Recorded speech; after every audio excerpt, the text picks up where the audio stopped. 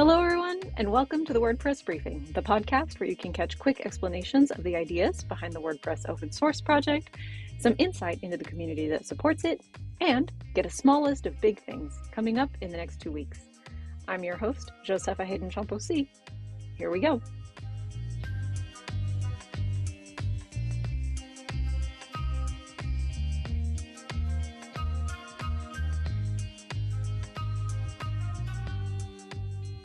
About 18 months ago, the Openverse project became part of the WordPress open source project, and at roughly the same time, we also welcomed in the photo directory. Since that time, we've seen growth of teams supporting both of these initiatives, but if you're not involved in the day-to-day, it can be hard to know how those two things fit together, or if they fit together at all. Today, let's take a brief tour of those two projects and why they came to be. In my timeline, work on the photo directory started before the work on Openverse, so that's where we'll start. For as long as I can remember, the WordPress community has raised the need for WordPress first ways to have and host GPL compatible photos for use in themes, site builds, and marketing efforts as a whole. As recently as 2016, that was still coming up as a question at various flagship events and among the career photographers that contribute their time to WordPress.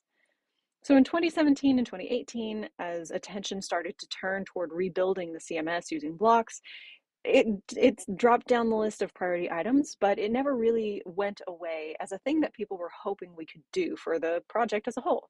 So in 2019, it was becoming clear that having open source first tools of all varieties for people whose businesses were built on our software would help broaden the availability of the open source freedoms we believe in. This began the work on the photo directory with the intention of providing a GPL-friendly, community-driven repository of images. It has since launched, and we have photos in it now. We have a whole team around it. It's wonderful, but that is how that all kind of came to be.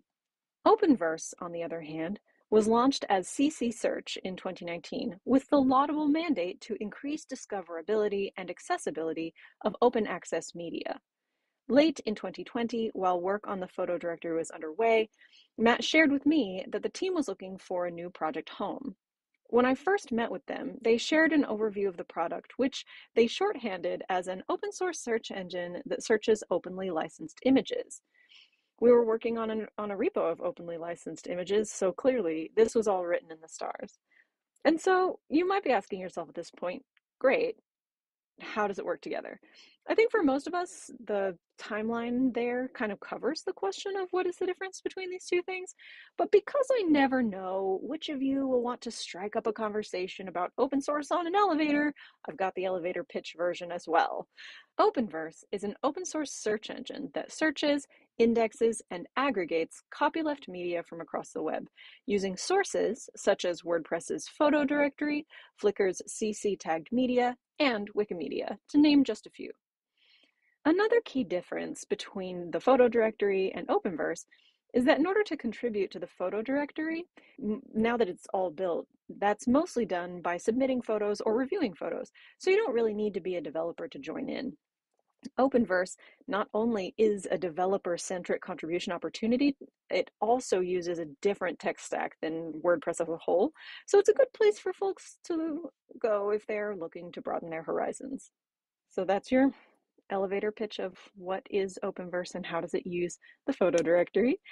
You have a couple of ways that you can get involved with these two projects. For the photo directory, as I mentioned at the start, you can always contribute photos, and they could always use more photo contributions. I'll include a link to the submission guidelines in the show notes below. And as I mentioned, it is a no-code way to give back to the WordPress project. So no code is required, no development environments, no testing skills.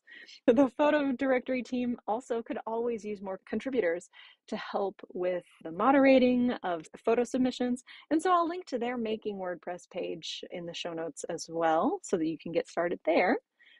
And as I mentioned before, Openverse is an aggregator, so it doesn't host any media itself, but it is always accepting suggestions for new GPL compatible media providers. I'll link the area where you can leave suggestions in the show notes as well.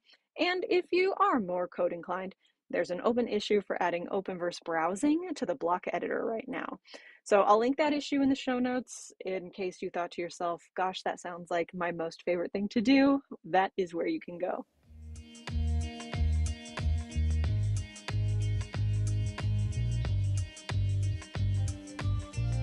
Which leads us now to our small list of big things.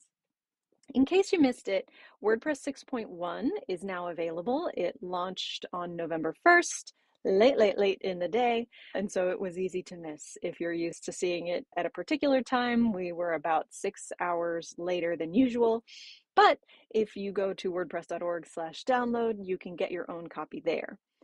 The second thing on our small list of big things is that the Docs team had a contributor day. It was excellent. There's a recap post up. I will include that in the show notes. And then the final thing is that there was a recent hallway hangout that talked about the site editor and block themes. The video for that is also published. I will also share that in our show notes. And that, my friends, is your small list of big things. Thank you for tuning in today for the WordPress Briefing. I'm your host, Josepha Haden Chomphosy, and I'll see you again in a couple of weeks.